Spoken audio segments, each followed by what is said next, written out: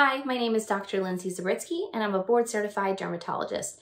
Today, I want to go over with you how to appropriately use a topical retinoid.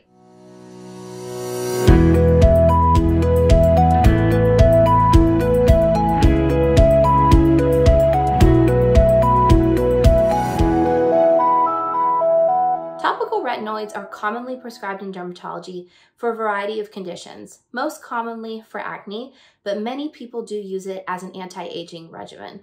Topical retinoids are safe to use except during pregnancy and breastfeeding. Topical retinoids are very effective and one of the dermatologist's favorite treatments to help with anti-aging and acne. Topical retinoids can be difficult to use at first.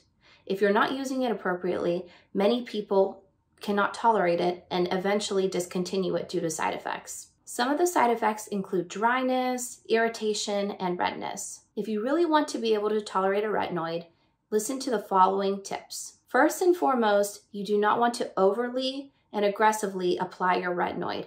I only recommend using a pea-size amount at first, and I only recommend using it about 2 to 3 nights per week when you start. Low and slow is the name of the game. You don't want to overuse this. As you begin to tolerate the retinoid, you can bump up and increase to 3 to 4 times a week and ultimately nightly as tolerated. Another tip that works is to wait about 20 minutes after washing your face to apply the retinoid. When your face is wet and damp, it soaks up more of the retinoid, which can lead to more irritation and dryness. Always follow your retinoid up with a moisturizer. Sometimes if you double the moisturizer, it helps even more.